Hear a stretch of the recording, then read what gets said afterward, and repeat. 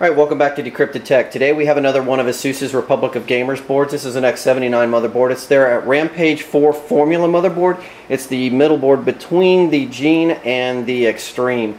For many overclockers, the Formula series, even in their Maximus line, all of that, seems to be the sweet spot for getting the most out of the board.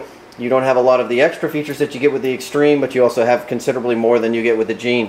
So let's go ahead and take a look at the board itself and see what we get. Of course, as is seems to be the case with most high-end motherboards now, you do have a nice little flap that opens up, gives you a shot of the motherboard underneath. You can see the layout here. It's pretty nice. You do have 4 RAM slots instead of the full 8 that you see on some of the other high-end motherboards.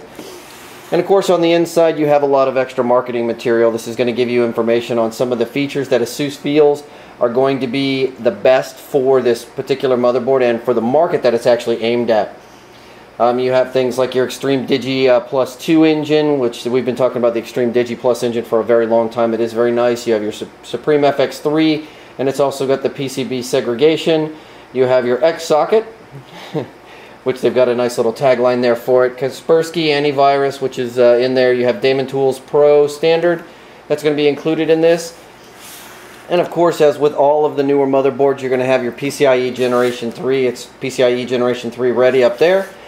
And we'll go ahead and flip it around and take a look at what we've got on the back.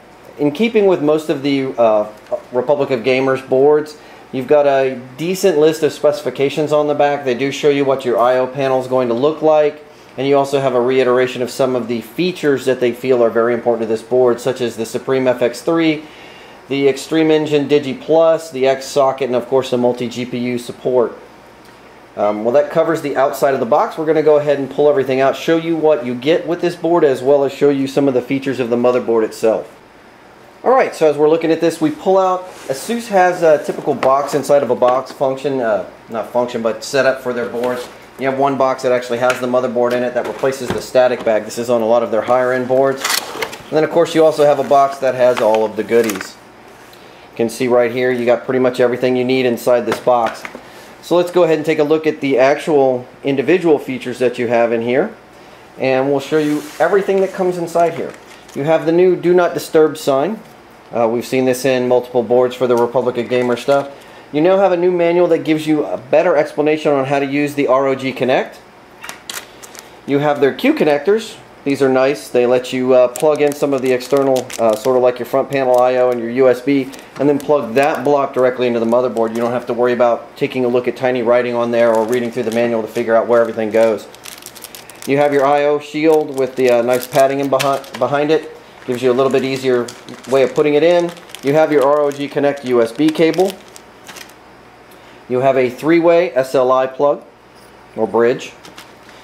You have a 2-way SLI or crossfire bridge, another 2-way SLI or crossfire bridge. You notice they're different lengths, so this gives you the option of setting these up in different PCIe ports. You have ASUS's nice SATA 3 cables. These are the nice, a little bit more expensive cables. You have your standard black, what they call their SATA 2 cables. You also have an additional mount here. So we'll talk about this a little bit in detail a little bit more. Alright, of course you have your manual and some stickers if you like to put those on your cables.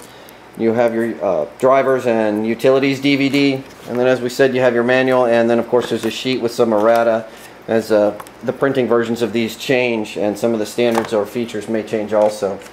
Underneath all of this, you of course have your Republic of Gamers sticker. Everybody loves those. It has the sunburst for the Republic of Gamers. For some reason to us these always seem like they're a little bit yellowed.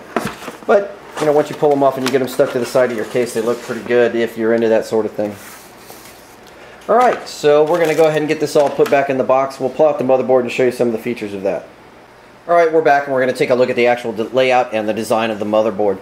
So we'll go ahead, and as you can see it's a full ATX style motherboard. You have the new cooling system, which uses their coating that we saw on their Sabertooth boards that actually allows a little bit better heat dissipation from the heat sinks that cover the power regulation and some of the other modules on the motherboard.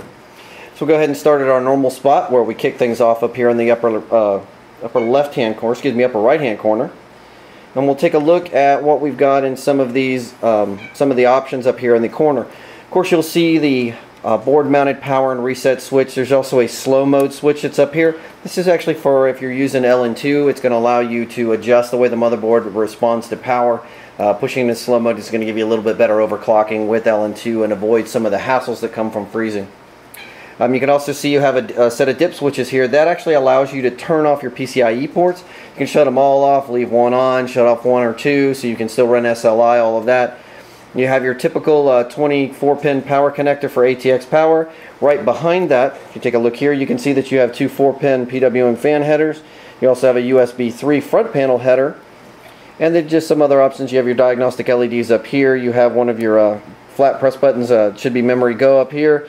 You also have your diagnostic LEDs and another 4-pin power PWM fan header that's going to be for your CPU. Of course, you can see the two of the 4 quad channel memory banks that we have. Again, as we mentioned before, you only have 4 instead of 8.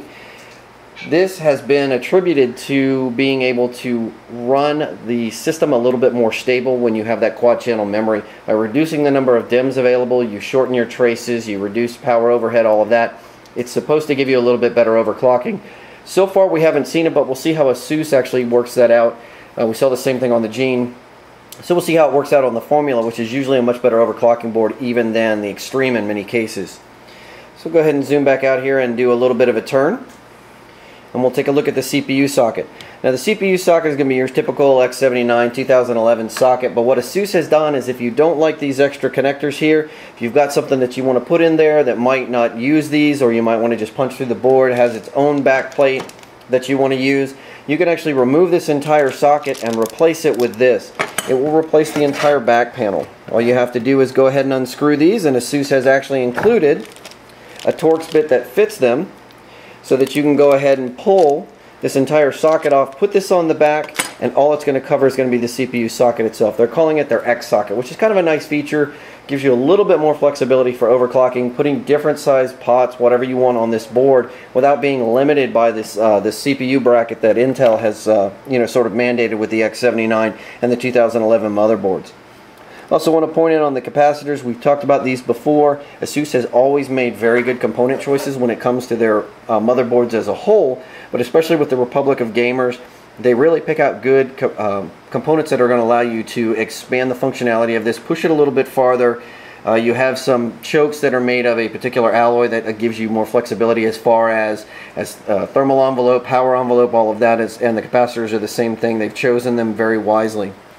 Taking a look at the back, right here you can see that we've got our 8-pin auxiliary power connector in a very awkward spot. You have some large capacitors here. This is going to be difficult. Again, as always, we highly recommend that you pick up an extension cable, plug that in there before you have to throw it in your case, and you'll be fine. You have another header here, another 4-pin fan header here. You also have another clear CMOS button that's going to be right back here in this area. And then of course you have your cooling, which is a little bit larger. You know, it's going to be oversized to make sure that you can keep all of this cool and operating in its best efficiency. Moving down, you see that we have one of the standard 4-pin Molex connectors that's going to provide power to the PCIe area. And then we'll move down and take a look at that area now and talk about what ASUS drops into the mix here. You have 4 X16 mechanical slots. As with most motherboards now, you're not going to get full X16 electrical.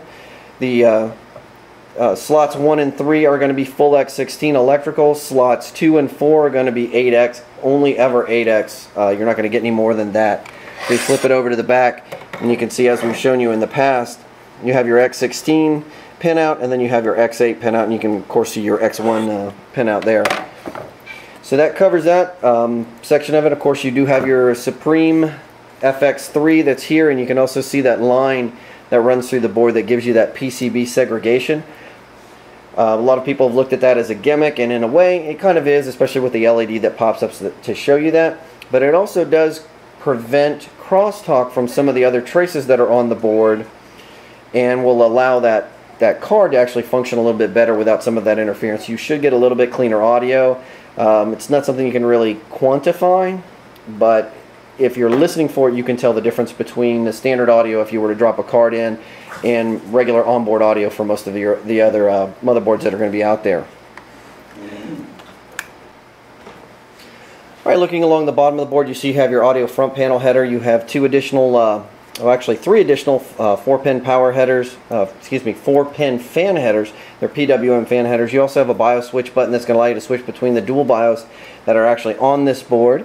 You also have several USB ports. This is going to be your front panel, and that covers a lot of what we've got here. And then looking at the actual ports as far as SATA connectivity, you have 4 SATA 6, 4 SATA 6, and 4 SATA 2 that are going to be right here on the front. This is a nice cluster, and it's going to be a little bit more beneficial to people in this price range. Again, ASUS has made their comments that they're looking to put features into their boards that matter to the market that they're aiming them at. So we're going to take a little bit closer look at the cooling. One of the things that you'll notice as you look at the board is that the cooling is not connected. On a lot of boards, they tend to connect the cooling. You'll see that the power management cooling actually will run directly into any cooling for any bridge connections, such as an NF200 or anything like that, and then it'll, of course, will spiral down into the PCH cooler. Here you don't see that. There's no direct connection. We've kind of got a little bit of tight space going on here, but you have these are two separate ones, so you have the chance of getting a little bit better cooling out of these two separate modules. We'll be taking a look at that in a little bit more detail. This design of the PCH cooler does seem to be effective, especially when you have cards such as your larger video cards that are going to push a lot of air out through here. It can keep that PCH running very cool. But we do want to focus in on what's going on with the power during this review, so we'll be taking a look at that and actually doing some temperature measurement on that, especially during overclocking, to make sure that it keeps up with what it's supposed to keep up with, and you're not going to run into any heat issues during those that type of operation. Alright, lastly, we're going to go ahead and look at the I/O ports. You have your PS2 port. A lot of companies are finding out that when you have an overclocking motherboard, if you have USB ports, a lot of times they stop working when you're in overclock mode. So they're throwing in the PS2 port just to make sure that you still have functionality with keyboard, mouse, all of that. You have your BIOS reset. Of course, you have an audio port there. You have this is going to allow you to set up your ROG Connect, which is going to be the bottom white USB port here. You have 3 more USB 2.0. 4 USB 3.0 on this. You have a single gigabit LAN. You of course have some eSATA, and then your audio out ports are going to be there. So that wraps up what we've got as far as the general layout and the configuration of the ASUS Rampage 4 formula. We're going to go ahead and throw in our 3960 Core i7 and see what we can get out of this board, including to see exactly how high we can push it. We have some headroom here, and we know that ASUS generally will give you those options to hit those higher clocks. We just want to see exactly how this line is going to help us, and if it will allow us to actually reach a little bit higher clock speed than we have traditionally with that board, with that CPU. So as always, if you like this video, be sure to click on the like button, share it with your friends, and be sure to subscribe to our channel to stay up to date with the news and reviews we have for you.